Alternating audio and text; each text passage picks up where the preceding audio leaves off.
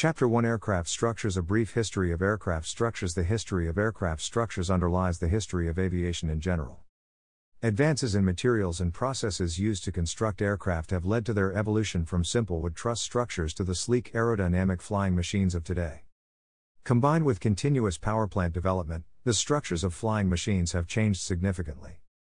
The key discovery that lift could be created by passing air over the top of a curved surface set the development of fixed and rotary-wing aircraft in motion. George Cayley developed an efficient cambered airfoil in the early 1800s, as well as successful manned gliders later in that century. He established the principles of flight, including the existence of lift, weight, thrust, and drag. It was Cayley who first stacked wings and created a tri-wing glider that flew a man in 1853. Earlier, Cayley studied the center of gravity of flying machines, as well as the effects of wing dihedral. Furthermore, he pioneered directional control of aircraft by including the earliest form of a rudder on his gliders. Figure 1.1, in the late 1800s, Otto Lilienthal built upon Cayley's discoveries. He manufactured and flew his own gliders on over 2,000 flights. His willow and cloth aircraft had wings designed from extensive study of the wings of birds. Lilienthal also made standard use of vertical and horizontal fins behind the wings and pilot station. Above all, Lilienthal proved that man could fly. Figure 1.2, Octave Chanute, a retired railroad and bridge engineer, was active in aviation during the 1890s. Figure 1.3, his interest was so great that, among other things, he published a definitive work called Progress in Flying Machines. This was the culmination of his effort to gather and study all the information available on aviation. With the assistance of others, he built gliders similar to Lilienthal's and then his own. In addition to his publication, Chanute advanced aircraft structure development by building a glider with stacked wings incorporating the use of wires as wing supports. The work of all of these men was known to the Wright brothers when they built their successful, powered airplane in 1903. The first of its kind to carry a man aloft, the Wright Flyer had thin, cloth-covered wings attached to what was primarily truss structures made of wood. The wings contained forward and rear spars and were supported with both struts and wires. Stacked wings, 2 sets, were also part of the Wright Flyer. Figure 1.4. Early aviators benefited from this knowledge. Powered heavier than air aviation grew from the Wright design. Inventors and fledgling aviators began building their own aircraft. Early on, many were similar to that constructed by the Wrights using wood and fabric with wires and struts to support the wing structure. In 1909, Frenchman Louis Blériot produced an aircraft with notable design differences. He built a successful mono-wing aircraft. The wings were still supported by wires, but a mast extending above the fuselage enabled the wings to be supported from above, as well as underneath. This made possible the extended wing length needed to lift an aircraft with a single set of wings. Blériot used a Pratt truss-type fuselage frame. Figure 1.5, more powerful engines were developed, and airframe structures changed to take advantage of the benefits. As early as 1910, German Hugo Junkers was able to build an aircraft with metal truss construction and metal skin due to the availability of stronger power plants to thrust the plane forward and into the sky. The use of metal instead of wood for the primary structure eliminated the need for external wing braces and wires. His Ch.01 also had a single set of wings, a monoplane, instead of a stacked set. Figure 1.6. Leading up to World War I, stronger engines also allowed designers to develop thicker wings with stronger spars. Wire wing bracing was no longer needed. Flatter, lower wing surfaces on high camber wings created more lift. World War I expanded the need for large quantities of reliable aircraft. Used mostly for reconnaissance, stacked wing tail draggers with wood and metal truss frames with mostly fabric skin dominated the wartime sky. Figure 1.7, the Red Baron's Fokker Dr. 1 was typical. In the 1920s, the use of metal in aircraft construction increased. Fuselages able to carry cargo and passengers were developed. The early flying boats with their hull-type construction from the shipbuilding industry provided the blueprints for semi-monocoque construction of fuselages. Figure 1.8, truss-type designs faded. A tendency toward cleaner mono-wing designs prevailed. Into the 1930s, all-metal aircraft accompanied new lighter and more powerful engines. Larger semi-monocoque fuselages were complemented with stress skin wing designs. Fewer truss and fabric aircraft were built. World War II brought about a myriad of aircraft designs using all-metal technology. Deep fuel-carrying wings were the norm, but the desire for higher flight speeds prompted the development of thin-winged aircraft in which fuel was carried in the fuselage. The first composite structure aircraft, the de Havilland Mosquito, used a balsa wood sandwich material in the construction of the fuselage. Figure 1.9. The fiberglass radome was also developed during this period. After World War II, the development of turbine engines led to higher altitude flight. The need for pressurized aircraft pervaded aviation. Semi-monocoque construction needed to be made even stronger as a result. Refinements to the all-metal semi-monocoque fuselage structure were made to increase strength and combat metal fatigue caused by the pressurization-depressurization cycle. Rounded window and door openings were developed to avoid weak areas where cracks could form. Integrally machined copper alloy aluminum skin resisted cracking and allowed thicker skin and controlled tapering. Chemical milling of wing skin structures provided great strength and smooth high performance surfaces. Variable contour wings became easier to construct. Increases in flight speed accompanying jet travel brought about the need for thinner wings. Wing loading also increased greatly. Multispar and box beam wing designs were developed in response. In the 1960s, ever larger aircraft were developed to carry passengers. As engine technology improved, the jumbo jet was engineered and built. Still primarily aluminum with a semi-monocoque fuselage, the sheer size of the airliners of the day initiated a search for lighter and stronger materials from which to build them. The use of honeycomb-constructed panels in Boeing's airline series saved weight while not compromising strength. Initially, aluminum core with aluminum or fiberglass skin sandwich panels were used on wing panels, flight control surfaces, cabin floor boards, and other applications. A steady increase in the use of honeycomb and foam core sandwich components and a wide variety of composite materials characterizes the state of aviation structures from the 1970s to the present. Advanced techniques and material combinations have resulted in a gradual shift from aluminum to carbon fiber and other strong, lightweight materials. These new materials are engineered to meet specific performance requirements for various components on the aircraft. Many airframe structures are made of more than 50% advanced composites, with some airframes approaching 100%. The term very light jet (VLJ) has come to describe a new generation of jet aircraft made almost entirely of advanced composite materials. Figure 1.10. It is possible that non-composite aluminum aircraft structures will become obsolete, as did the methods and materials of construction used by Cayley, Lilienthal, and the Wright brothers. General, an aircraft is a device that is used for, or is intended to be used for, flight in the air. Major categories of aircraft are airplane, rotorcraft, glider, and lighter-than-air vehicles. Figure 1.11. Each of these may be divided further by major distinguishing features of the aircraft, such as airships and balloons. Both are lighter-than-air aircraft but have differentiating features and are operated differently. The concentration of this handbook is on the airframe of aircraft, specifically the fuselage, booms, nacelles, cowlings, fairings, airfoil surfaces, and landing gear. Also included are the various accessories and controls that accompany these structures. Note that the rotors of a helicopter are considered part of the airframe since they are actually rotating wings. By contrast, propellers and rotating airfoils of an engine on an airplane are not considered part of the airframe. The most common aircraft is the fixed-wing aircraft. As the name implies, the wings on this type of flying machine are attached to the fuselage and are not intended to move independently in a fashion that results in the creation of lift. 1, 2, or 3 sets of wings have all been successfully utilized. Figure 1.12. Rotary-wing aircraft such as helicopters are also widespread. This handbook discusses features and maintenance aspects common to both fixed-wing and rotary-wing categories of aircraft. Also, in certain cases, explanations focus on information specific to only one or the other. Glider airframes are very similar to fixed-wing aircraft. Unless otherwise noted, maintenance practices described for fixed-wing aircraft also apply to gliders. The same is true for lighter-than-air aircraft, although thorough. Coverage of the unique airframe structures and maintenance practices for lighter-than-air flying machines is not included in this handbook. The airframe of a fixed-wing aircraft consists of 5 principal units: the fuselage, wings, stabilizers, flight control surfaces, and landing gear. Figure 1.13. Helicopter airframes consist of the fuselage, main rotor and related gearbox, tail rotor, on helicopters with a single main rotor, and the landing gear. Airframe structural components are constructed from a wide variety of materials. The earliest aircraft were constructed primarily of wood. Steel tubing and the most common material, aluminum, followed. Many newly certified aircraft are built from molded composite materials, such as carbon fiber. Structural members of an aircraft's fuselage include stringers, longerons, ribs, bulkheads, and more. The main structural member in a wing is called the wing spar.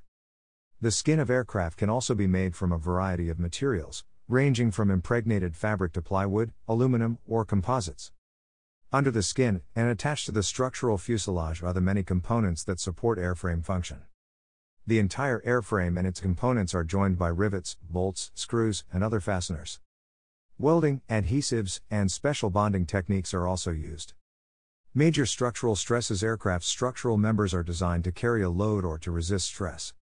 In designing an aircraft, every inch-2 of wing and fuselage, every rib, spar, and even each metal fitting must be considered in relation to the physical characteristics of the material of which it is made. Every part of the aircraft must be planned to carry the load to be imposed upon it. The determination of such loads is called stress analysis.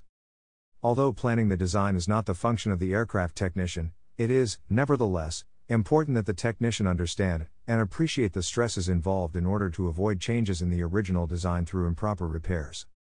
The term stress is often used interchangeably with the word strain. While related, they are not the same thing. External loads or forces cause stress. Stress is a material's internal resistance, or counterforce, that opposes deformation. The degree of deformation of a material is strain. When a material is subjected to a load or force, that material is deformed, regardless of how strong the material is or how light the load is. There are 5 major stresses, Figure 114, to which all aircraft are subjected. Tension, compression, torsion, shear. Bending tension is the stress that resists a force that tends to pull something apart. Figure 114a, the engine pulls the aircraft forward, but air resistance tries to hold it back. The result is tension, which stretches the aircraft. The tensile strength of a material is measured in pounds per inch to psi, and is calculated by dividing the load, in pounds, required to pull the material apart by its cross-sectional area, in square inches. Compression is the stress that resists a crushing force. Figure 114b, the compressive strength of a material is also measured in psi. Compression is the stress that tends to shorten or squeeze aircraft parts. Torsion is the stress that produces twisting. Figure 114c, while moving the aircraft forward, the engine also tends to twist it to one side, but other aircraft components hold it on course. Thus, torsion is created. The torsion strength of a material is its resistance to twisting or torque. Shear is the stress that resists the force tending to cause one layer of a material to slide over an adjacent layer. Figure 114d, 2 riveted plates in tension subject the rivets to a shearing force. Usually, the shearing strength of a material is either equal to or less than its tensile or compressive strength. Aircraft parts, especially screws, bolts, and rivets, are often subject to a shearing force. Bending stress is a combination of compression and tension. The rod in Figure 114e has been shortened, compressed, on the inside of the bend and stretched on the outside of the bend. A single member of the structure may be subjected to a combination of stresses. In most cases, the structural members are designed to carry end loads rather than side loads. They are designed to be subjected to tension or compression rather than bending. Strength or resistance to the external loads imposed during operation may be the principal requirement in certain structures. However, there are numerous other characteristics in addition to designing to control the 5 major stresses that engineers must consider. For example, cowling, fairings, and similar parts may not be subject to significant loads requiring a high degree of strength. However, these parts must have streamlined shapes to meet aerodynamic requirements, such as reducing drag or directing airflow. Fixed-wing aircraft fuselage. The fuselage is the main structure or body of the fixed-wing aircraft.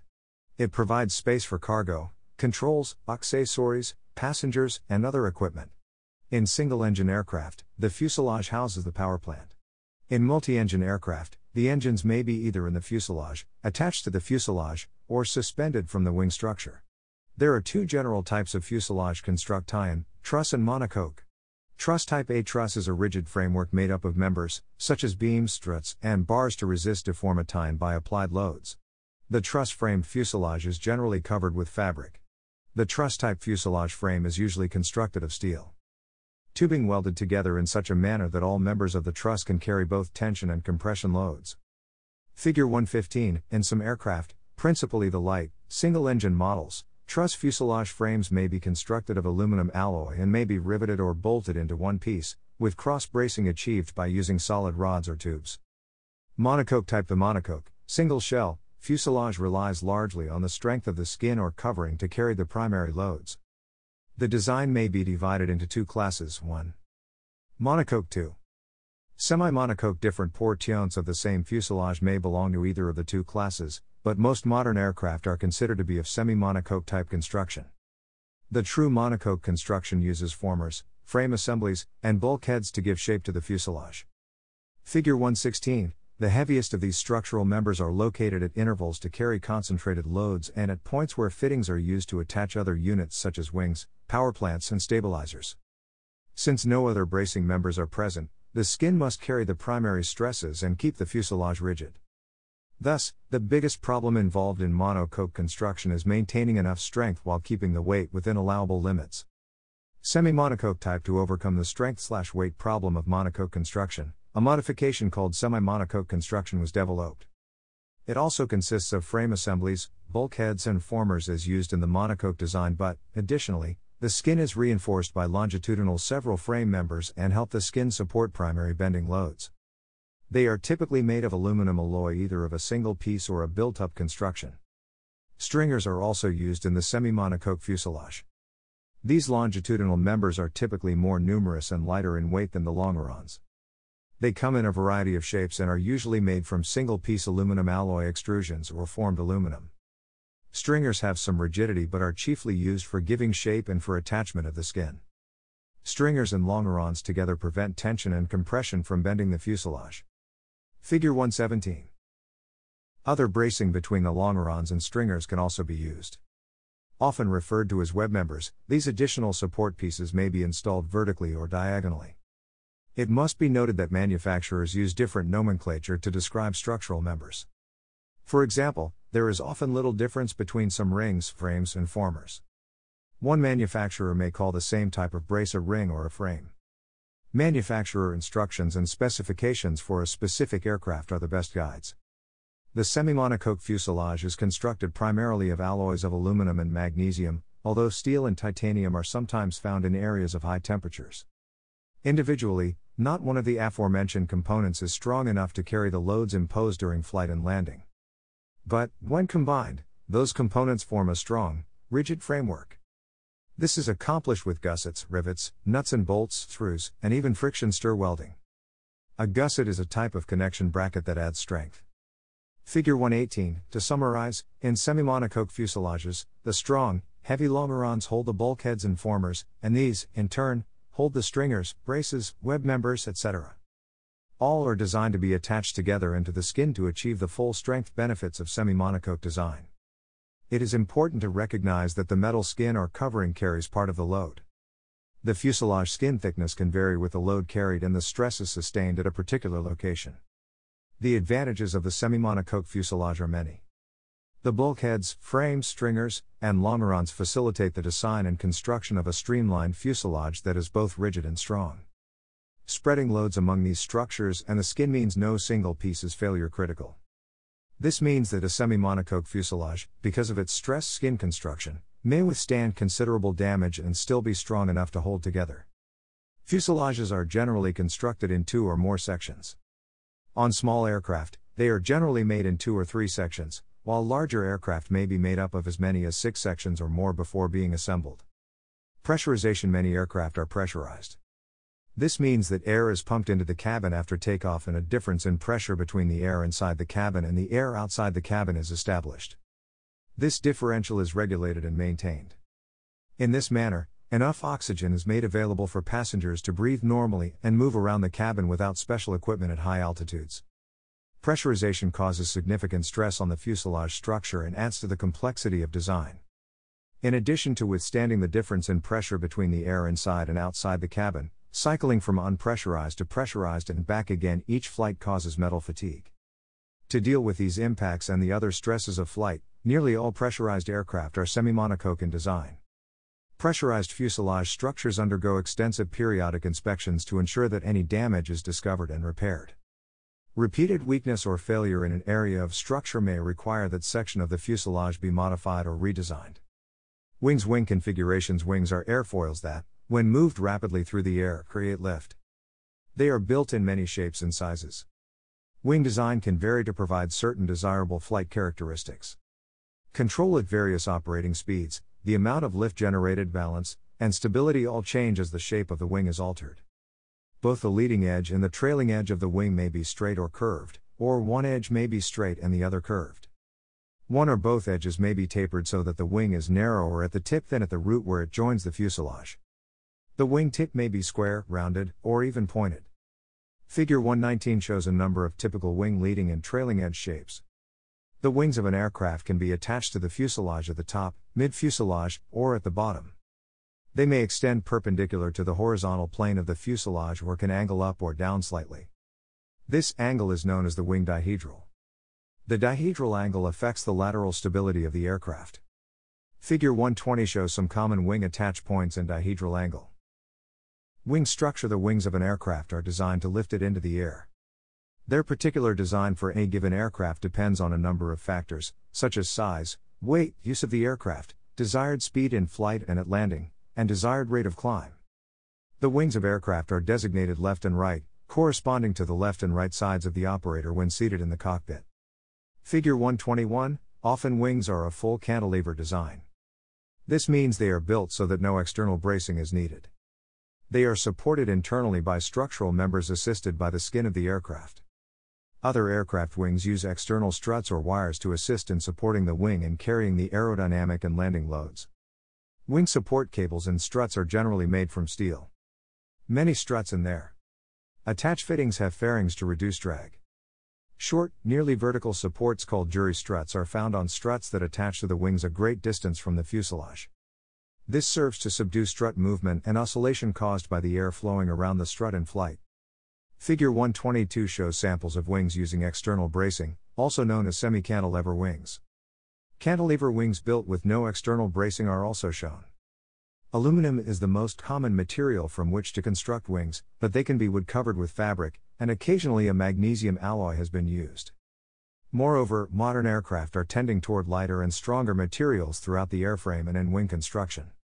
Wings made entirely of carbon fiber or other composite materials exist, as well as wings made of a combination of materials for maximum strength to weight performance.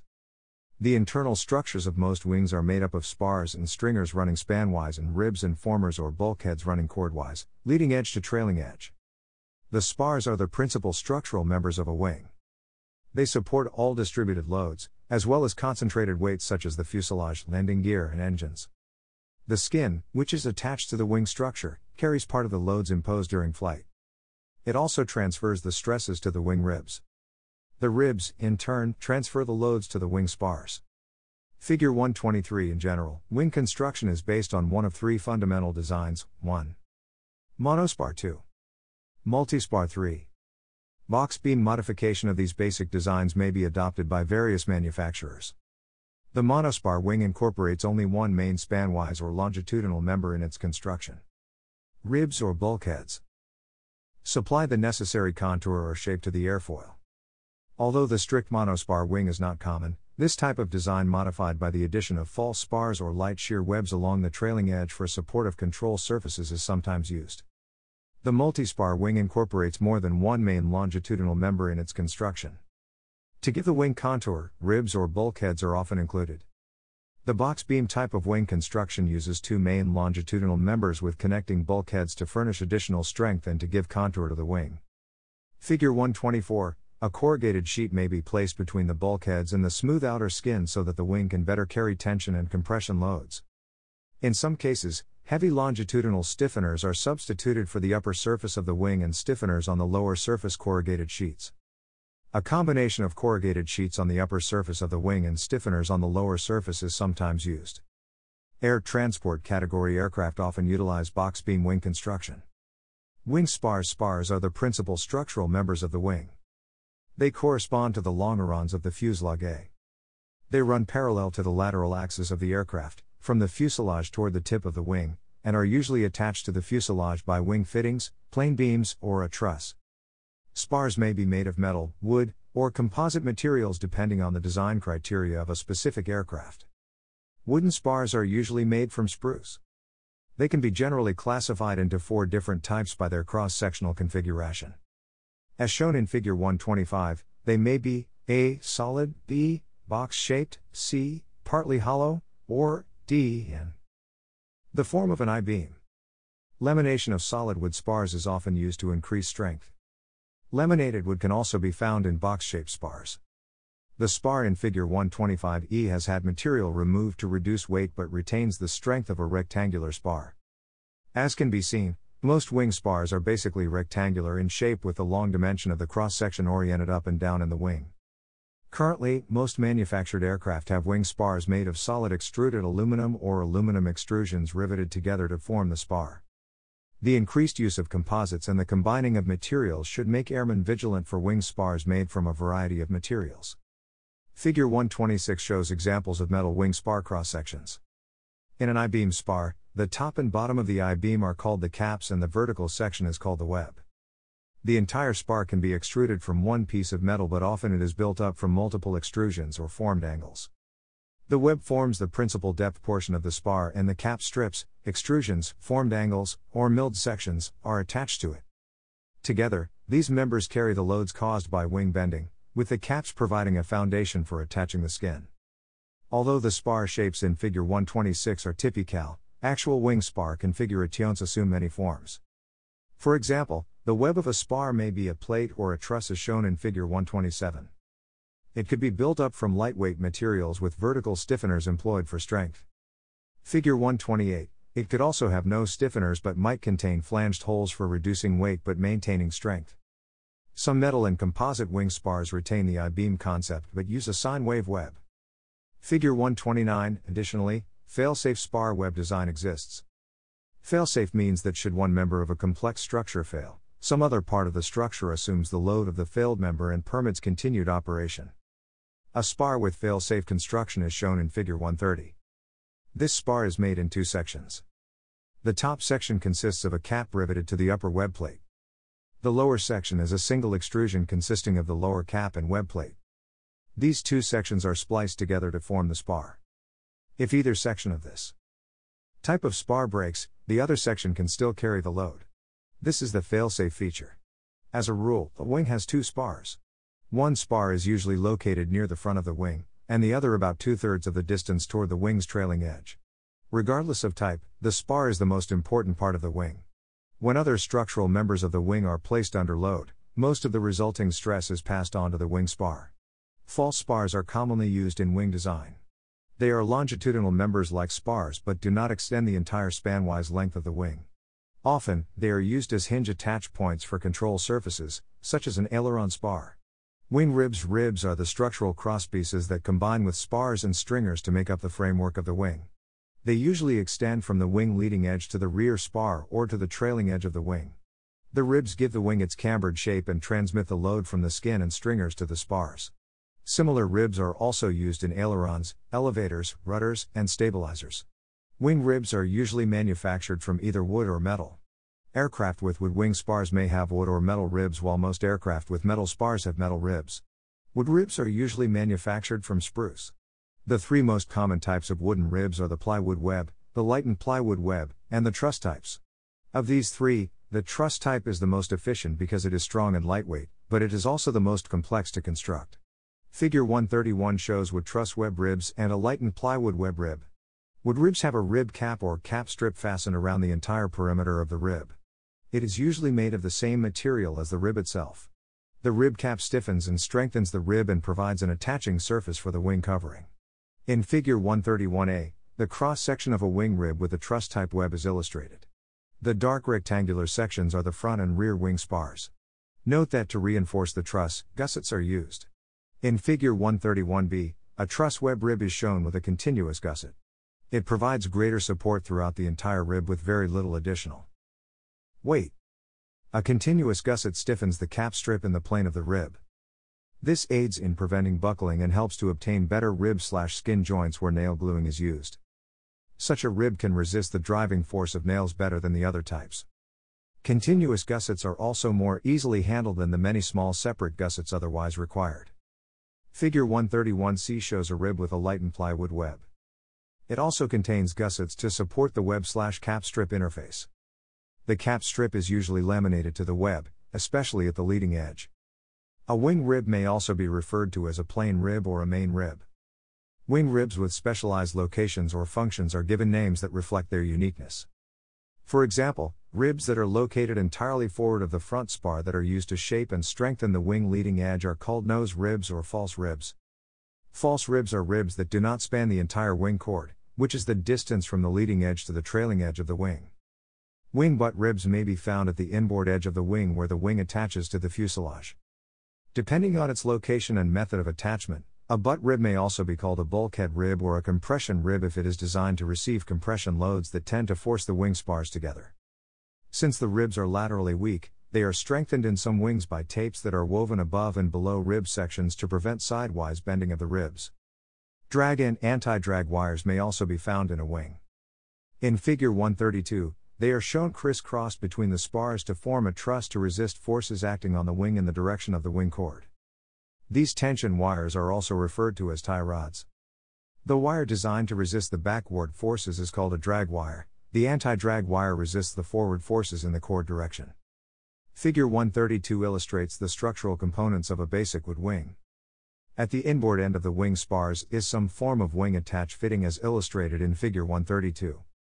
These provide a strong and secure method for attaching the wing to the fuselage.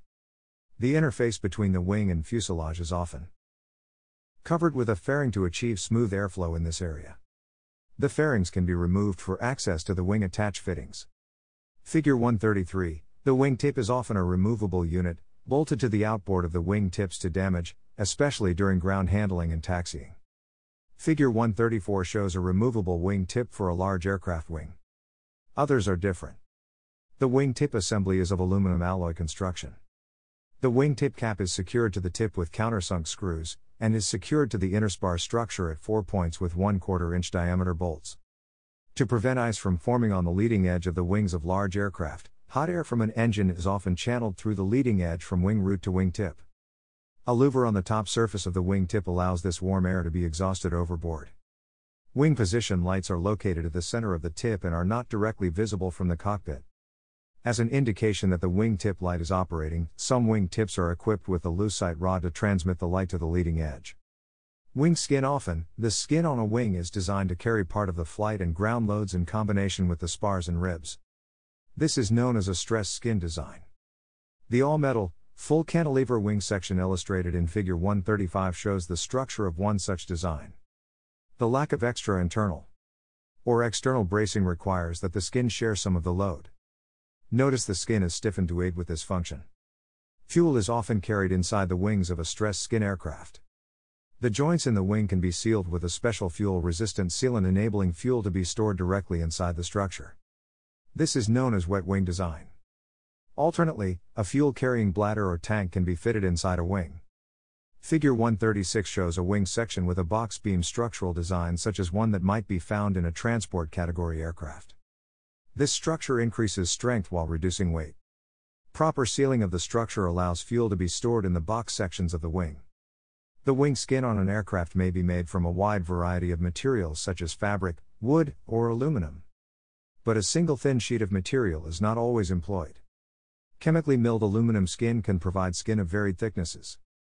On aircraft with stress skin wing design, honeycomb structured wing panels are often used as skin.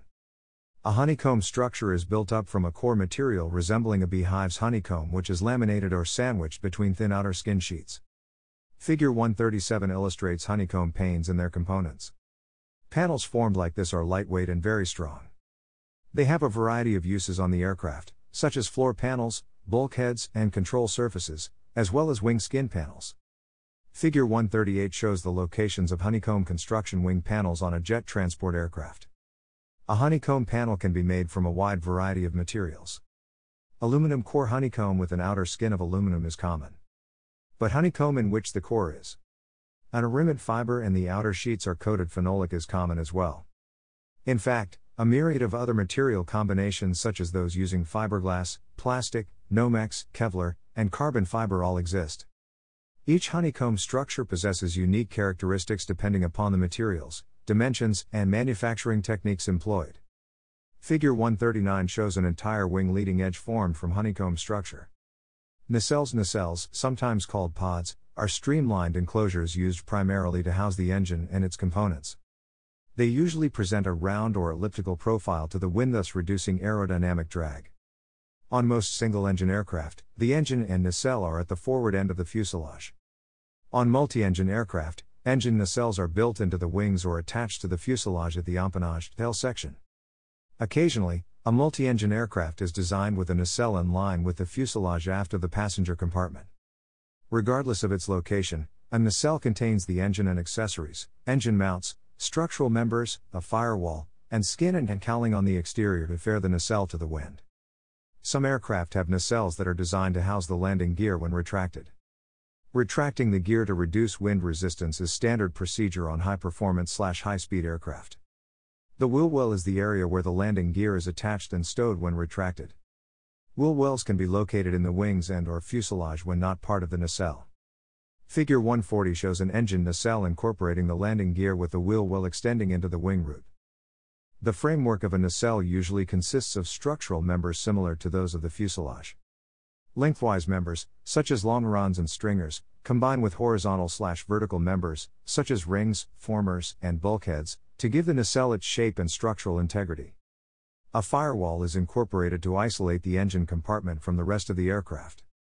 This is basically a stainless steel or titanium bulkhead that contains a fire in the confines of the nacelle rather than letting it spread throughout the airframe. Figure 141, engine mounts are also found in the nacelle. These are the structural assemblies to which the engine is fastened.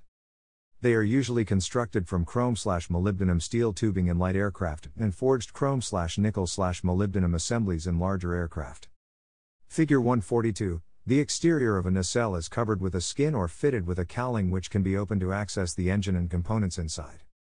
Both are usually made of sheet aluminum or magnesium alloy, with stainless steel or titanium alloys being used in high-temperature areas, such as around the exhaust exit.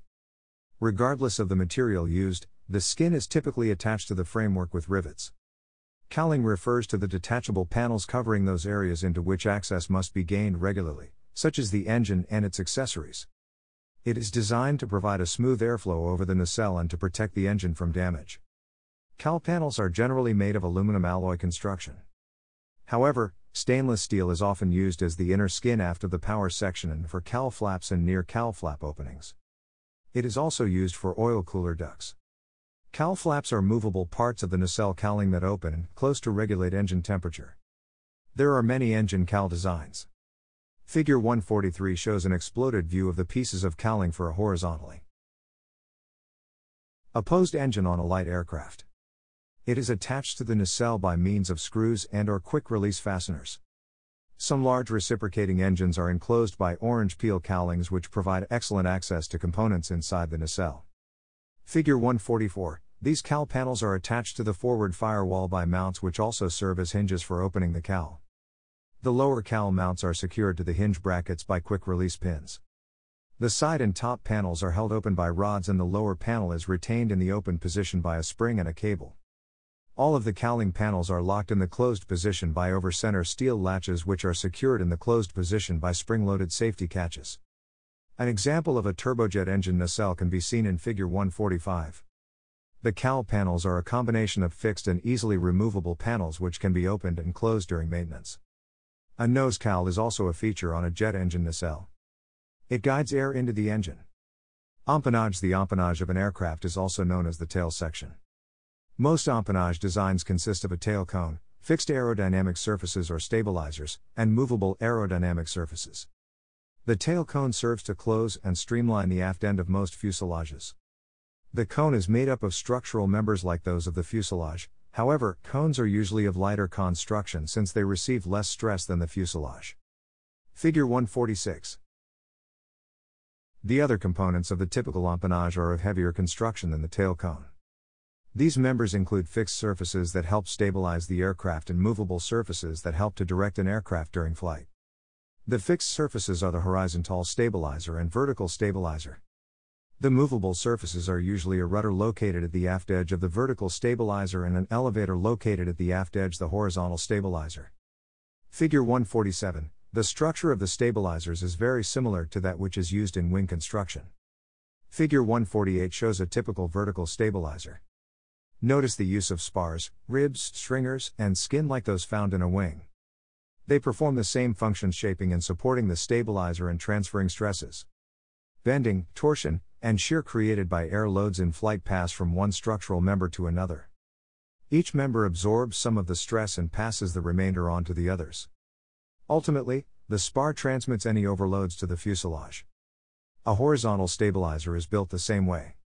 The rudder and elevator are flight control surfaces that are also part of the empennage discussed in the next section of this chapter. Flight control surfaces. The directional control of a fixed-wing aircraft takes place around the lateral, longitudinal, and vertical axes by means of flight control surfaces designed to create movement about these axes.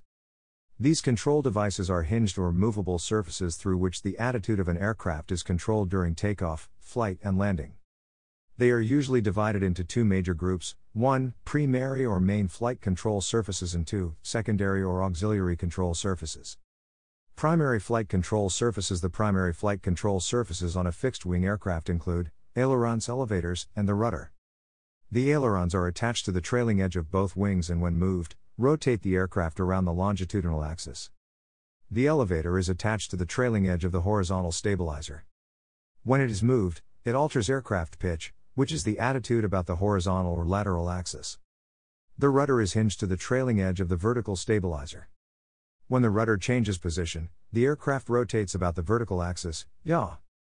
Figure 149 shows the primary flight controls of a light aircraft and the movement they create relative to the three axes of flight. Primary control surfaces are usually similar in construct, tie into one another, and vary only in size, shape, and methods of attachment. On aluminum light aircraft, their structure is often similar to an all-metal wing. This is appropriate because the primary control surfaces are simply smaller aerodynamic devices. They are typically made from an aluminum alloy structure built around a single spar member or torque tube to which ribs are fitted and a skin is attached. The lightweight ribs are, in many cases, stamped out from flat aluminum sheet stock. Holes in the ribs lighten the assembly. An aluminum skin is attached with rivets. Figure 150 illustrates this type of structure, which can be found on the primary control surfaces of light aircraft as well as on medium and heavy aircraft. Primary control surfaces constructed from composite materials are also commonly used. These are found on many heavy and high-performance aircraft, as well as gliders, home-built, and light sport aircraft. The weight and strength advantages over traditional construction can be significant. A wide variety of materials and construction techniques are employed. Figure 151 shows examples of aircraft that use composite technology on primary flight control surfaces. Note that the control surfaces of fabric-covered aircraft often have fabric-covered surfaces, just as aluminum-skinned light aircraft typically have all aluminum control surfaces. There is a critical need for primary control surfaces to be balanced so they do not vibrate or flutter in the wind. Perform to manufacturer's instructions. Balancing usually consists of assuring that the center of gravity of a particular device is at or forward of the hinge point. Failure to properly balance a control surface could lead to catastrophic failure. Figure 152 illustrates several aileron configurations with their hinge points well after the leading edge. This is a common design feature used to prevent flutter. Ailerons are the primary flight control surfaces that move the aircraft about the longitudinal axis. In other words, movement of the ailerons in flight causes the aircraft to roll. Ailerons are usually located on the outboard trailing edge of each of the wings. They are built into the wing and are calculated as part of the wing's surface area. Figure 153 shows aileron locations on various wingtip designs. Ailerons are controlled by a side-to-side motion of the control stick in the cockpit or a rotation of the control yoke. When the aileron on one wing deflects down, the aileron on the opposite wing deflects upward. This amplifies the movement of the aircraft around the longitudinal axis. On the wing on which the aileron trailing edge moves downward, camber is increased, and lift is increased. Conversely, on the other wing, the raised aileron decreases lift. Figure 154, the result is a sensitive response to the control input to roll the aircraft. The pilot's request for aileron movement and roll are transmitted from the cockpit to the actual control surface in a variety of ways depending on the aircraft. A system of control cables and pulleys, push-pull tubes, hydraulics, electric, or a combination of these can be employed. Figure 155, simple light aircraft usually do not have hydraulic or electric fly-by-wire aileron control. These are found on heavy and high-performance aircraft. Large aircraft, and some high-performance aircraft may also have a second set of ailerons located inboard on the trailing edge of the wings. These are part of a complex system of primary and secondary control surfaces used to provide lateral control and stability in flight. At low speeds, the ailerons may be augmented by the use of flaps and spoilers. At high speeds, only inboard aileron deflection is required to roll the aircraft while the other control surfaces are locked out or remain stationary. Figure 156 illustrates the location of the typical flight control surfaces found on a transport category aircraft. Elevator. The elevator is the primary flight control surface that moves the aircraft around the horizontal or lateral axis. This causes the nose of the aircraft to pitch up or down. The elevator is hinged to the trailing edge of the horizontal stabilizer and typically spans most or all of its width. It is controlled in the cockpit by pushing or pulling the control stick or yoke forward or aft. Light aircraft use a system of control cables and pulleys or push-pull tubes to transfer cockpit inputs to the movement of the elevator. High-performance and large aircraft typically employ more complex systems. Hydraulic power is commonly used to move the elevator on these aircraft. On aircraft equipped with fly-by-wire controls, a combination of electrical and hydraulic power is used. Rudder. The rudder is the primary control surface that causes an aircraft to yaw or move about the vertical axis. This provides directional control and thus points the nose of the aircraft in the direction desired. Most aircraft have a single rudder hinged to the trailing edge of the vertical stabilizer. It is controlled by a pair of foot-operated rudder pedals in the cockpit. When the right pedal is pushed forward, it deflects the rudder to the right, which moves the nose of the aircraft to the right. The left pedal is rigged to simultaneously move aft. When the left pedal is pushed forward, the nose of the aircraft moves to the left. As with the other primary flight controls, the transfer of the movement of the cockpit controls to the rudder varies with the complexity of the aircraft. Many aircraft incorporate the directional movement of the nose or tail wheel into the rudder control system for ground operation. This allows the operator to steer the aircraft with the rudder pedals during taxi when the airspeed is not high enough for the control surfaces to be effective. Some large aircraft have a split rudder arrangement. This is actually two rudders, one above the other. At low speeds, both rudders deflect in the same direction when the pedals are pushed. At higher speeds, one of the rudders becomes inoperative as the deflection of a single rudder is aerodynamically sufficient to maneuver the aircraft. Dual-purpose flight control surfaces, the ailerons, elevators, and rudder are considered conventional primary control surfaces. However, some stabilizer in the elevator. Figure 158. Basically, a stabilator is a horizontal stabilizer that can also be rotated about the horizontal axis to affect the pitch of the aircraft. A ruddervator combines the action of the rudder and elevator. Figure 159. This is possible on aircraft with V-tail empennages where the traditional horizontal and vertical stabilizers do not exist. Instead, two stabilizers angle upward and outward from the aft fuselage in a V configuration. Each contains a movable ruddervator built into the trailing edge. Movement of the ruddervators can alter the movement of the aircraft around the horizontal and/or vertical axis. Additionally, some aircraft are equipped with flaperons.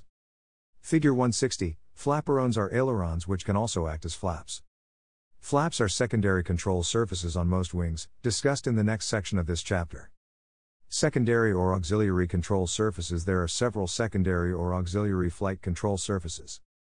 Their names, locations, and functions of those for most large aircraft are listed in Figure 161. Flaps are found on most aircraft. They are usually inboard on the wing's trailing edges adjacent to the fuselage.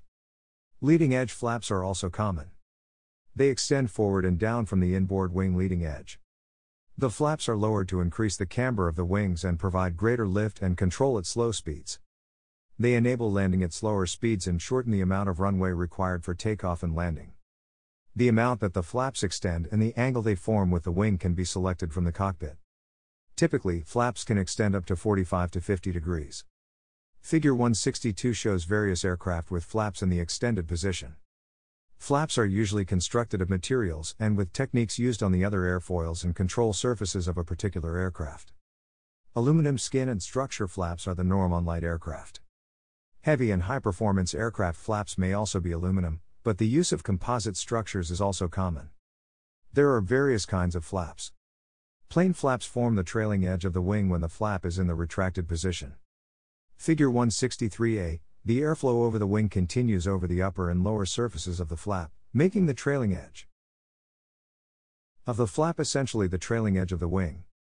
The plane flap is hinged so that the trailing edge can be lowered. This increases wing camber and provides greater lift. A split flap is normally housed under the trailing edge of the wing. Figure 163b, it is usually just a braced flat metal plate hinged at several places along its leading edge. The upper surface of the wing extends to the trailing edge of the flap. When deployed, the split flap trailing edge lowers away from the trailing edge of the wing. Airflow over the top of the wing remains the same. Airflow under the wing now follows the camber created by the lowered split flap, increasing lift. Fowler flaps not only lower the trailing edge of the wing when deployed but also slide aft, effectively increasing the area of the wing. Figure 163c, this creates more lift via the increased surface area, as well as the wing camber. When stowed, the Fowler flap typically retracts up under the wing trailing edge similar to a split flap. The sliding motion of a Fowler flap can be accomplished with a worm drive and flap tracks. An enhanced version of the Fowler flap is a set of flaps that actually contains more than one aerodynamic surface. Figure 164 shows a triple slotted flap. In this configuration, the flap consists of a fore-flap, a mid-flap, and an aft flap. When deployed, each flap section slides aft on tracks as it lowers. The flap sections also separate, leaving an open slot between the wing and the fore-flap, as well as between each of the flap sections. Air from the underside of the wing flows through these slots. The result is that the laminar flow on the upper surfaces is enhanced. The greater camber and effective wing area increase overall lift. Heavy aircraft often have leading-edge flaps that are used in conjunction with the trailing-edge flaps. Figure 165, they can be made of machined magnesium or can have an aluminum or composite structure. While they are not installed or operate independently, their use with trailing-edge flaps can greatly increase wing camber and lift. When stowed, leading-edge flaps retract into the leading edge of the wing. The differing designs of leading-edge flaps essentially provide the same effect. Activation of the trailing edge flaps automatically deploys the leading edge flaps, which are driven out of the leading edge and downward, extending the camber of the wing. Figure 166 shows a Kruger flap, recognizable by its flat midsection. Slats, another leading edge device which extends wing camber, is a slat. Slats can be operated independently of the flaps with their own switch in the cockpit. Slats not only extend out of the leading edge of the wing, increasing camber and lift, but most often, when fully deployed, leave a slot between their trailing edges and the leading edge of the wing. Figure 167, this increases the angle of attack at which the wing will maintain its laminar airflow, resulting in the ability to fly the aircraft slower with a reduced stall speed, and still maintain control. Spoilers and speed brakes. A spoiler is a device found on the upper surface of many heavy and high-performance aircraft. It is stowed flush to the wing's upper surface. When deployed, it raises up into the airstream and disrupts the laminar airflow of the wing, thus reducing lift. Spoilers are made with similar construction materials and techniques as the other flight control surfaces on the aircraft. Often, they are honeycomb core flat panels. At low speeds, spoilers are rigged to operate when the ailerons operate to assist with the lateral movement and stability of the aircraft. On the wing where the aileron is moved up, the spoilers also raise, thus amplifying the reduction of lift on that wing. Figure 168, on the wing with downward aileron deflection. The spoilers remain stowed. As the speed of the aircraft increases, the ailerons become more effective and the spoiler interconnect disengages. Spoilers are unique in that they may also be fully deployed on both wings to act as speed brakes. The reduced lift and increased drag can quickly reduce the speed of the aircraft in flight. Dedicated speed brake panels similar to flight spoilers in construction can also be found on the upper surface of the wings of heavy and high-performance aircraft. They are designed specifically to increase drag and reduce the speed of the aircraft when deployed. These speed brake panels do not operate differentially with the ailerons at low speed. The speed brake control in the cockpit can deploy all spoiler and speed brake surfaces fully when operated. Often, these surfaces are also rigged to deploy on the ground automatically when engine thrust reversers are activated. Tabs. The force of the air against a control surface during the high speed of flight can make it difficult to move and hold the control surface in the deflected position. A control surface might also be too sensitive for similar reasons. Several different tabs are used to aid with these types of problems. The table in Figure 169 summarizes the various tabs and their uses. While in flight, it is desirable for the pilot to be able to take his or her hands and feet off of the controls and have the aircraft maintain its flight condition. Trim's tabs are designed to allow this. Most trim tabs are small movable surfaces located on the trailing edge of a primary flight control surface. A small movement of the tab in the direction opposite of the direction the flight control surface is deflected, causing air to strike the tab, in turn producing a force that aids in maintaining the flight control surface in the desired position. Through linkage set from the cockpit, the tab can be positioned so that it is actually holding the control surface in position rather than the pilot. Therefore, elevator tabs are used to maintain the speed of the aircraft since they assist in maintaining the selected pitch. Rudder tabs can be set to hold yaw in check and maintain heading. Aileron tabs can help keep the wings level. Occasionally, a simple light aircraft may have a stationary metal plate attached to the trailing edge of a primary flight control, usually the rudder. This is also a trim tab as shown in Figure 170. It can be bent slightly on the ground to trim the aircraft in flight to a hands-off condition when flying straight and level. The correct amount of bend can be determined only by flying the aircraft after an adjustment. Note that a small amount of bending is usually sufficient. The aerodynamic phenomenon of moving a trim tab in one direction to cause the control surface to experience a force moving in the opposite direction is exactly what occurs with the use of balance tabs. Figure 171, often, it is difficult to move a primary control surface due to its surface area and the speed of the air rushing over it. Deflecting a balance tab hinged at the trailing edge of the control surface in the opposite direction of the desired control surface movement causes a force to position the surface in the proper direction with reduced force to do so. Balance tabs are usually linked directly to the control surface linkage so that they move automatically when there is an input for control surface movement. They also can double as trim tabs, if adjustable in the flight deck. A servo tab is similar to a balance tab in location and effect, but it is designed to operate the primary flight control surface, not just reduce the force needed to do so. It is usually used as a means to back up the primary control of the flight control surfaces. Figure 172.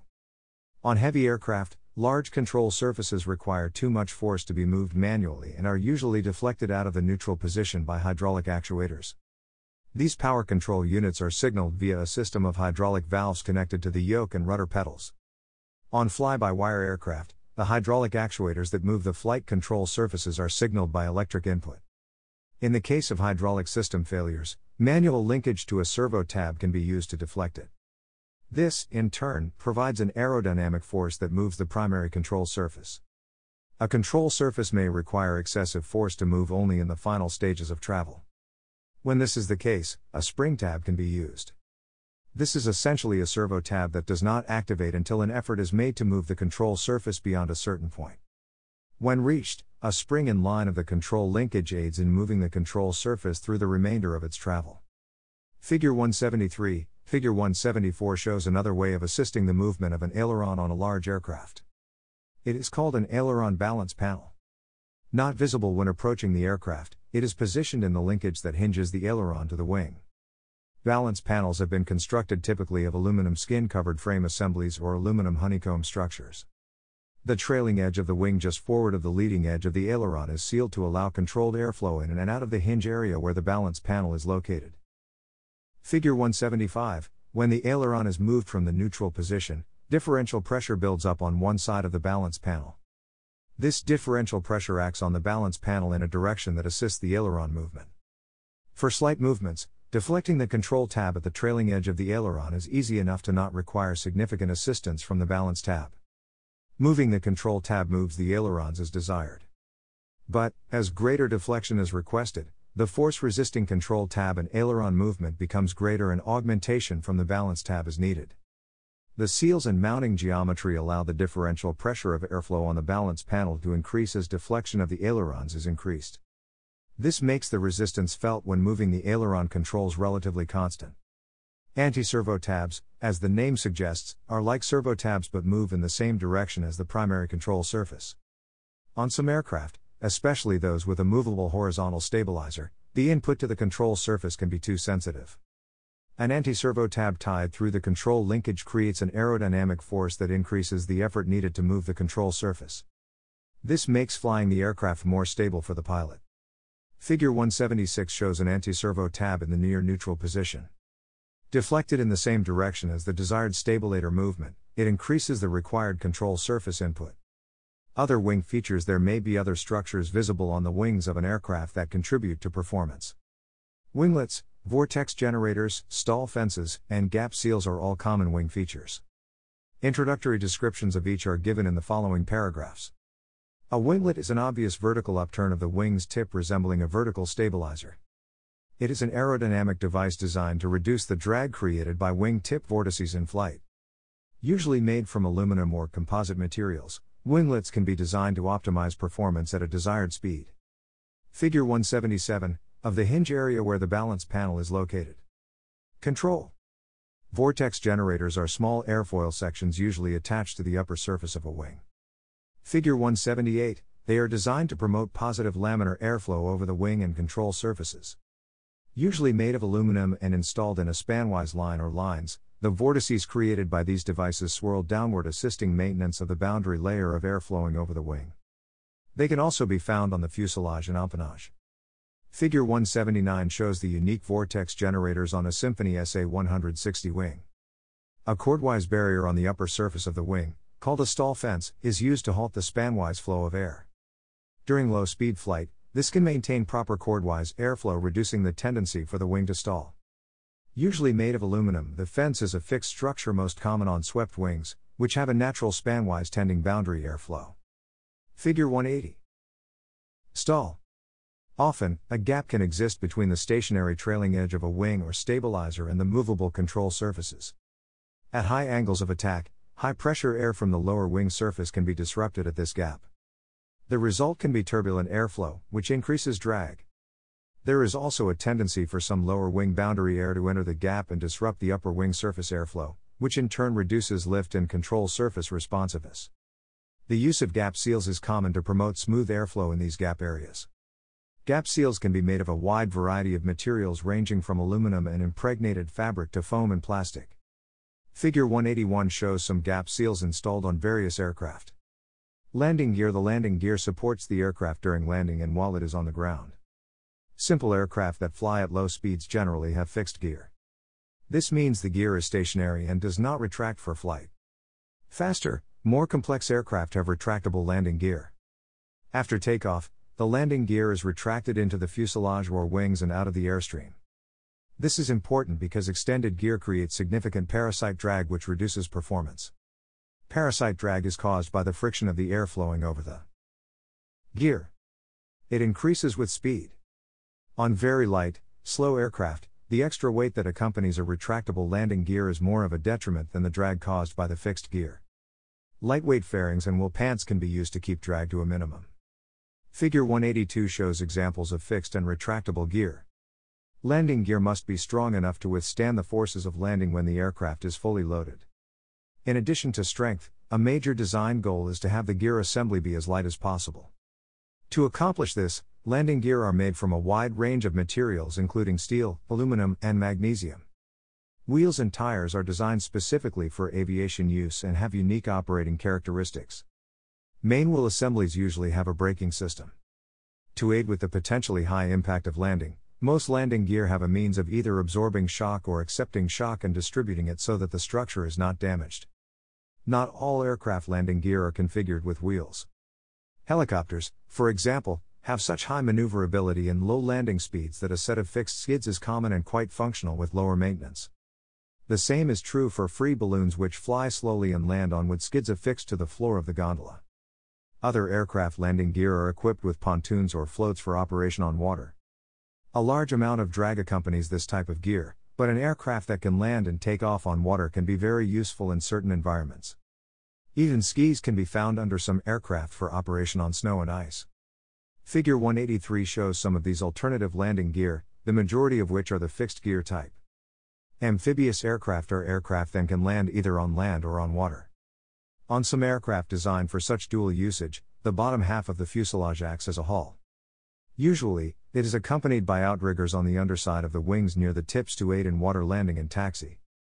Main gear that retract into the fuselage are only extended when landing on the ground or a runway. This type of amphibious aircraft is sometimes called a flying boat. Figure 184, many aircraft originally designed for land use can be fitted with floats with retractable wheels for amphibious use. Figure 185, typically, the gear retracts into the float when not needed. Sometimes a dorsal fin is added to the aft underside of the fuselage for longitudinal stability during water operations. It is even possible on some aircraft to direct this type of fin by tying its control into the aircraft's rudder pedals. Skis can also be fitted with wheels that retract to allow landing on solid ground or on snow and ice. Tailwheel gear configuration. There are two basic configurations of airplane landing gear: conventional gear or tailwheel gear and the tricycle gear.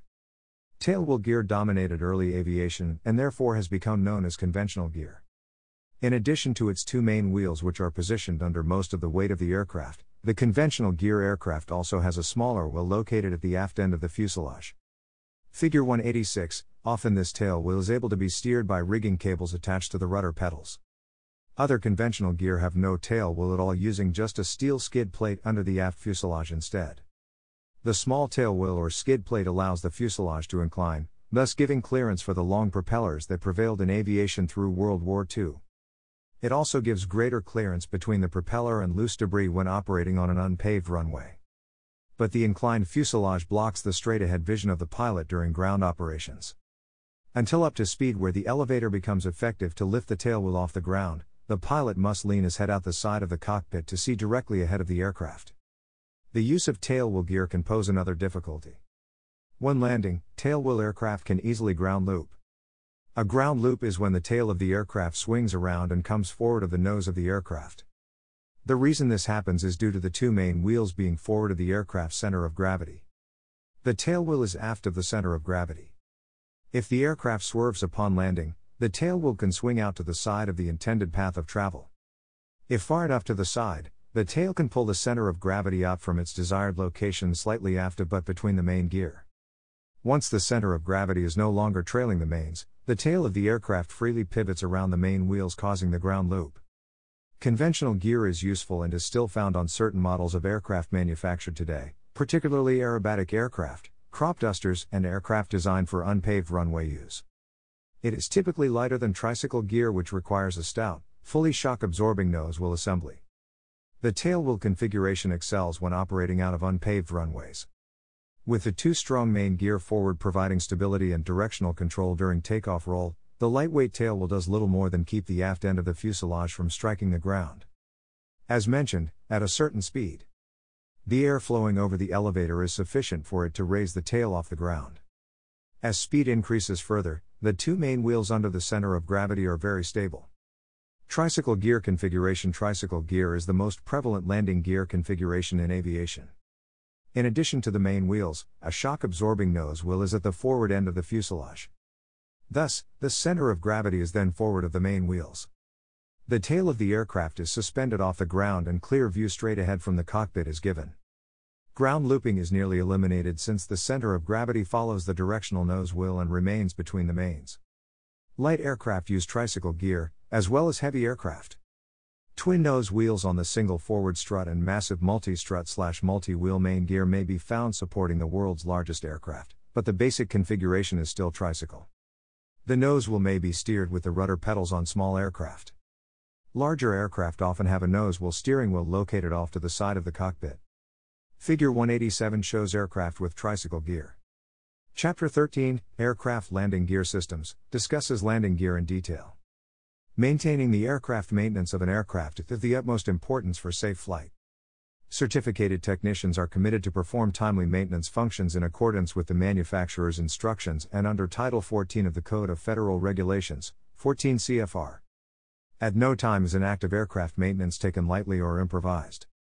The consequences of such action could be fatal, and the technician could lose his or her certificate and face criminal charges. Airframe, engine, and aircraft component manufacturers are responsible for documenting the maintenance procedures that guide managers and technicians on when and how to perform maintenance on their products. A small aircraft may only require a few manuals, including the Aircraft Maintenance Manual. This volume usually contains the most frequently used information required to maintain the aircraft properly. The Type Certificate Data Sheet, TCDS, for an aircraft also contains critical information. Complex and large aircraft require several manuals to convey correct maintenance procedures adequately. In addition to the maintenance manual, manufacturers may produce such volumes as structural repair manuals, overhaul manuals, wiring diagram manuals, component manuals, and more. Note that the use of the word manual is meant to include electronic as well as printed information. Also, proper maintenance extends to the use of designated tools and fixtures called out in the manufacturer's maintenance documents. In the past, not using the proper tooling has caused damage to critical components, which subsequently failed and led to aircraft crashes and the loss of human life.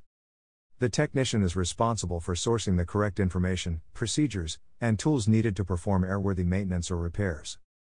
Standard aircraft maintenance procedures do exist and can be used by the technician when performing maintenance or a repair.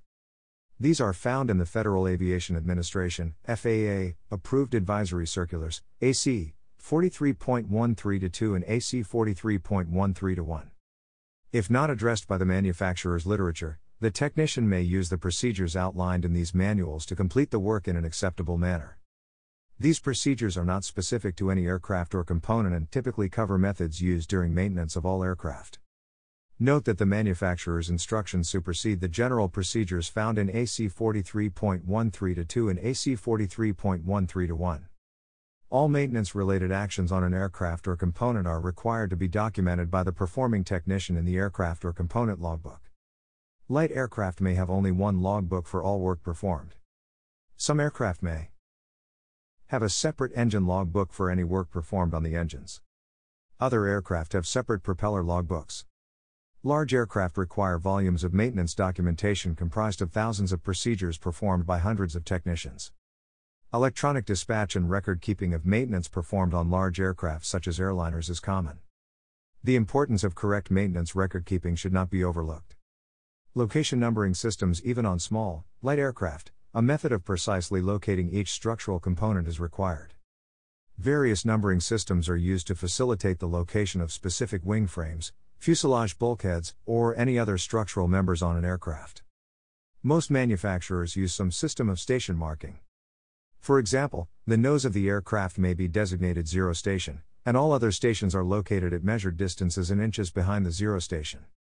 Thus, when a blueprint reads fuselage frame station 137, that particular frame station can be located 137 inches behind the nose of the aircraft. To locate structures to the right or left of the center line of an aircraft, a similar method is employed. Many manufacturers consider the center line of the aircraft to be a 0 station from which measurements can be taken to the right or left to locate an airframe member. This is often used on the horizontal stabilizer and wings. The applicable manufacturer's numbering system and abbreviated designations or symbols should always be reviewed before attempting to locate a structural member. They are not always the same. The following list includes location designations typical of those used by many manufacturers. Fuselage stations FUS, STA, or FS, are numbered in inches from a reference or 0 point known as the reference datum. Figure 188, the reference datum is an imaginary vertical plane at or near the nose of the aircraft from which all fore and aft distances are measured. The distance to a given point is measured in inches parallel to a center line extending through the aircraft from the nose through the center of the tail cone. Some manufacturers may call the fuselage station a body STA tie-in, abbreviated BS. Buttock line or butt line (VL) is a vertical reference plane down the center of the aircraft from which measurements left or right can be made.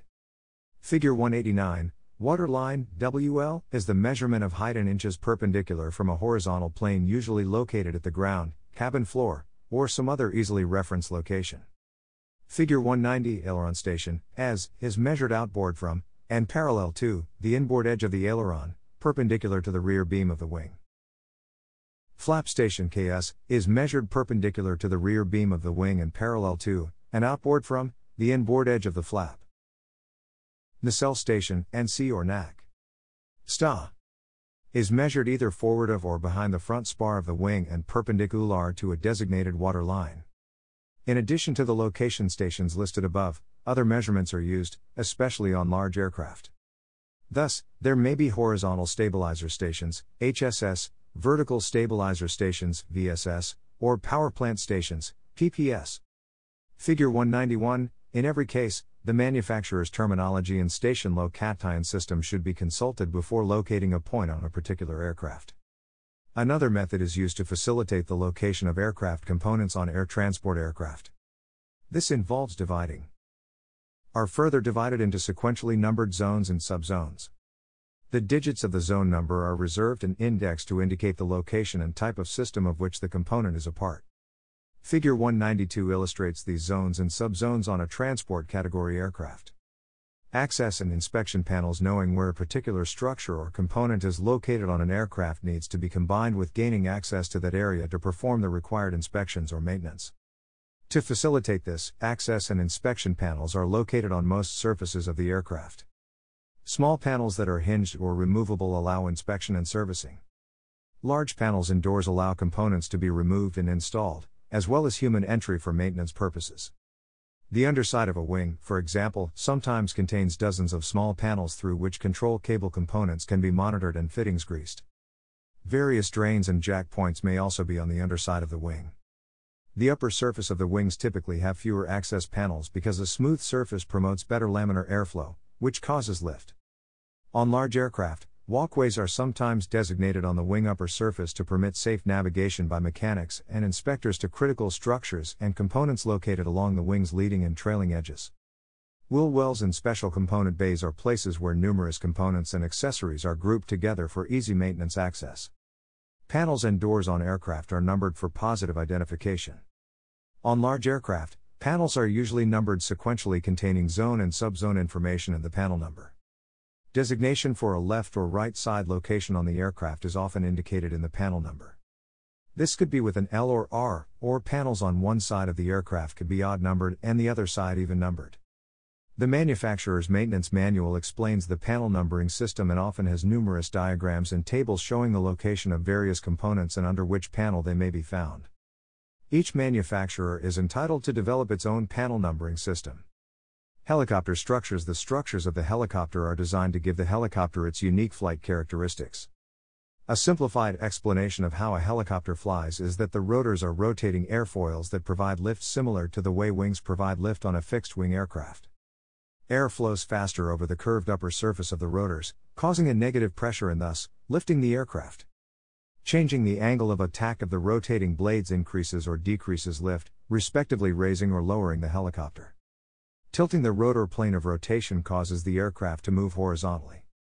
Figure 193 shows the major components of a typical helicopter. Airframe. The airframe, or fundamental structure, of a helicopter can be made of either metal or wood composite materials, or some combination of the two. Typically, a composite component consists of many layers of fiber-impregnated resins, bonded to form a smooth panel.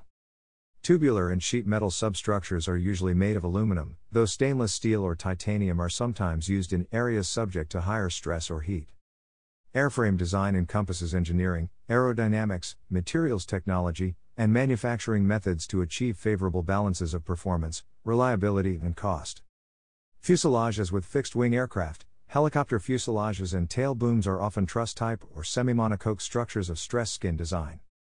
Steel and aluminum tubing, formed aluminum, and aluminum skin are commonly used. Modern helicopter fuselage design includes an increasing utilization of advanced composites as well. Firewalls and engine decks are usually stainless steel. Helicopter fuselages vary widely from those with a truss frame, 2 seats, no doors, and a monocoque shell flight compartment to those with fully enclosed airplane-style cabins as found on larger twin-engine helicopters. The multi-directional nature of helicopter flight makes wide-range visibility from the cockpit essential. Large, formed polycarbonate glass, or plexiglass windscreens are common. Landing gear or skids. As mentioned, a helicopter's landing gear can be simply a set of tubular metal skids. Many helicopters do have landing gear with wheels, some retractable. Powerplant and transmission. The two most common types of engine used in helicopters are the reciprocating engine and the turbine engine. Reciprocating engines, also called piston engines, are generally used in smaller helicopters.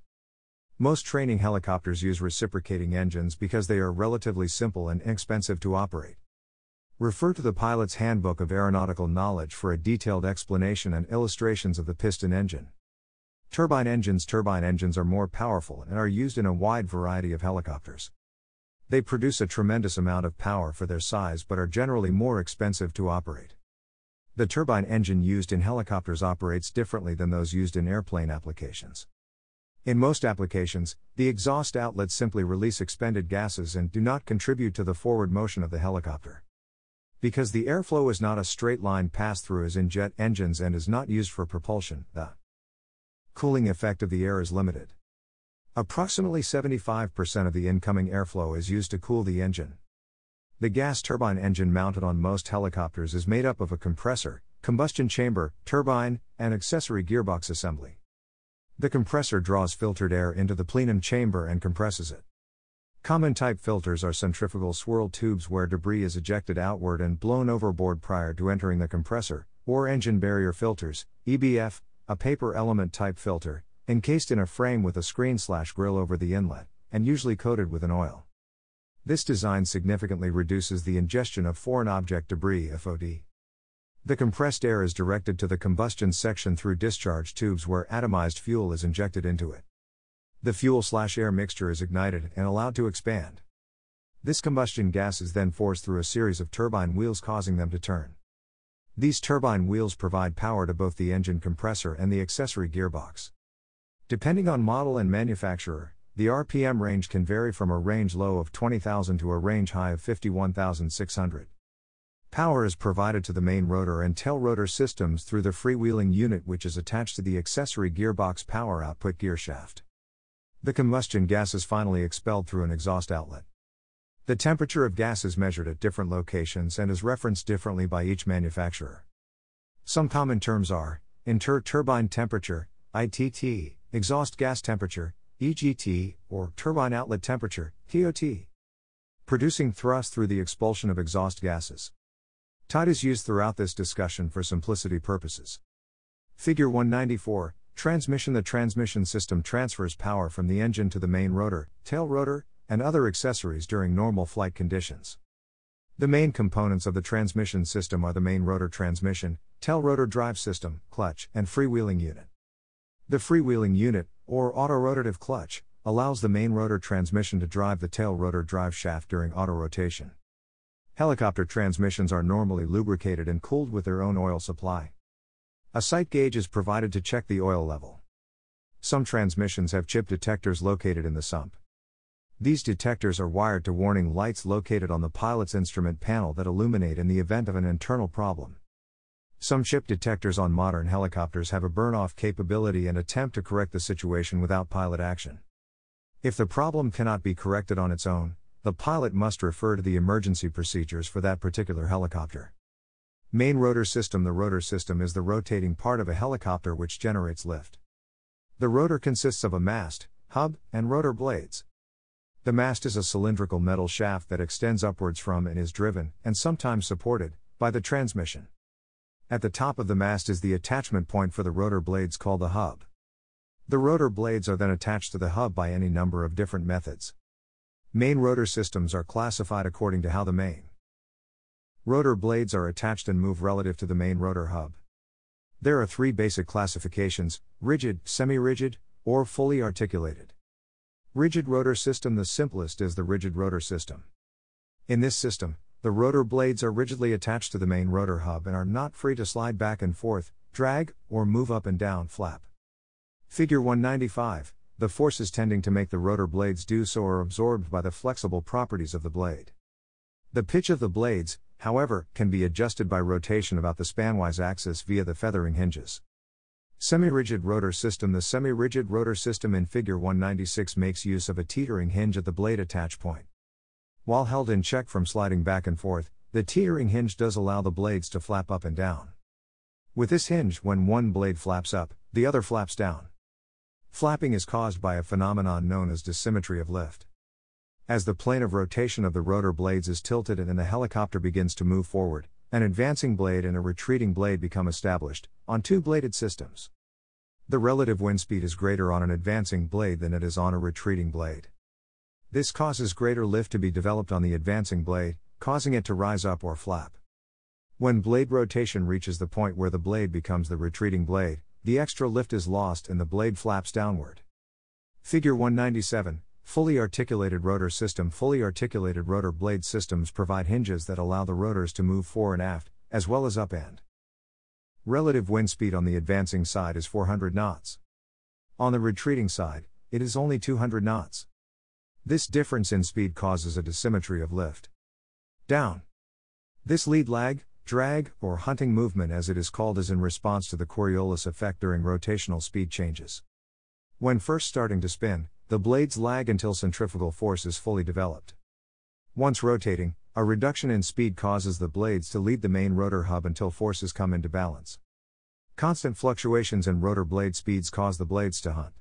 They are free to do so in a fully articulating system due to being mounted on the vertical drag hinge. One or more horizontal hinges provide for flapping on a fully articulated rotor system. Also, the feathering hinge allows blade pitch changes by permitting rotation about the spanwise axis.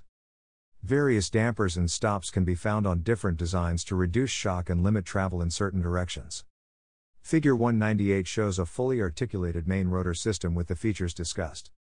Numerous designs and variations on the three types of main rotor systems exist. Engineers continually search for ways to reduce vibration and noise caused by the rotating parts of the helicopter. Toward that end, the use of elastomeric bearings in main rotor systems is increasing. These polymer bearings have the ability to deform and return to their original shape. As such, they can absorb vibration that would normally be transferred by steel bearings.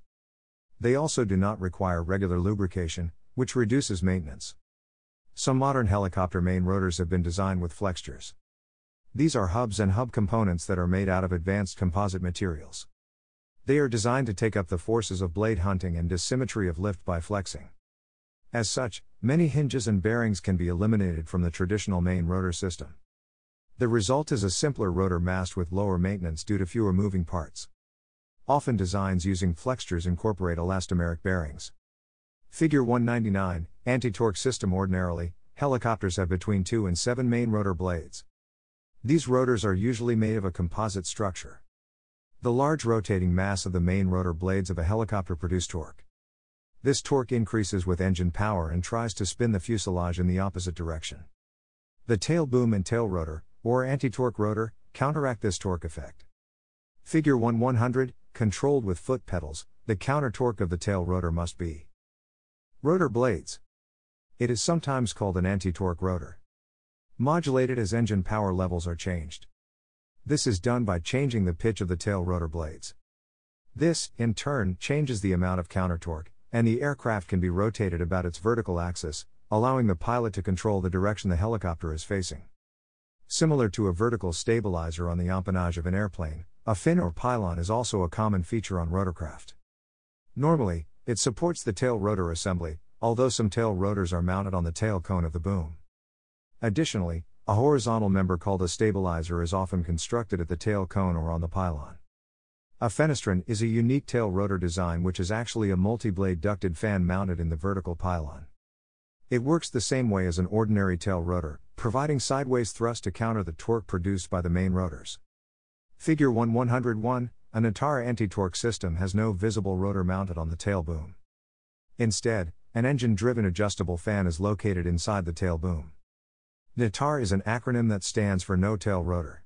As the speed of the main rotor changes, the speed of the Natar fan changes. Air is vented out of 2 long slots on the right side of the tail boom, entraining main rotor wash to hug the right side of the tail boom, in turn causing laminar flow and a low pressure, Coanda effect. This low pressure causes a force counter to the torque produced by the main rotor. Additionally, the remainder of the air from the fan is sent through the tail boom to a vent on the aft left side of the boom where it is expelled. This action to the left causes an opposite reaction operations to the right, which is the direction needed to counter the main rotor torque. Figures 1 to 102, controls. The controls of a helicopter differ slightly from those found in an aircraft. The collective, operated by the pilot with the left hand, is pulled up or pushed down to increase or decrease the angle of attack on all of the rotor blades simultaneously. This increases or decreases lift and moves the aircraft up or down. The engine throttle control is located on the hand control. The rest is created by directing the thrust from the controllable rotating nozzle. Any direction to tilt the plane of rotation of the rotor blades. This causes the helicopter to move in the direction that the cyclic is moved. As stated, the foot pedals control the pitch of the tail rotor blades, thereby balancing main rotor torque. Figures 1 to 103 and 1 to 104 illustrate the controls found in a typical helicopter. Or decreasing lift. Aircraft horizontally in any direction depending on the positioning of the cyclic.